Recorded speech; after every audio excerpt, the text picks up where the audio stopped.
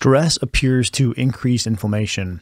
In this great study we adopted from Barrett and colleagues, what you're seeing is that stressed individuals actually have more pro-inflammatory blood. Blood samples from stressed individuals in the blue had a higher reaction to LPS, endotoxin, than did their non-stressed controls. So if you're experiencing symptoms that are conducive to high inflammation, food reactivity, supplement reactivity, environmental reactivity, and you're stressed, engage in practices that can reduce stress.